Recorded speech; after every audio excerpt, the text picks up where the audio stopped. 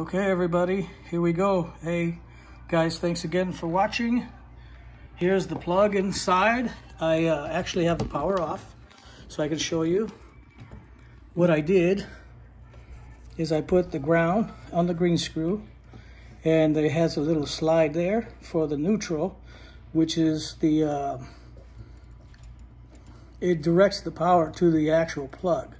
See how you could either hook it up here, this little tab here connects them. You could always take that little tab from there and then have another wire, well, with the ground you want to leave it on, or you could put another ground and neutral here.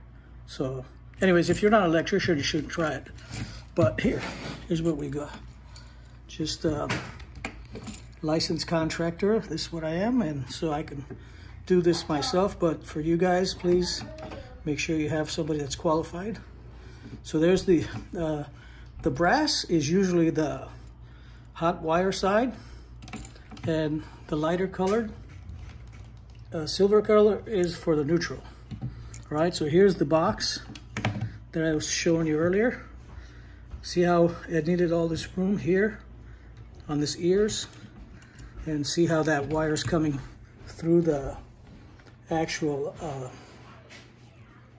thing there that holds the wire, the Romex.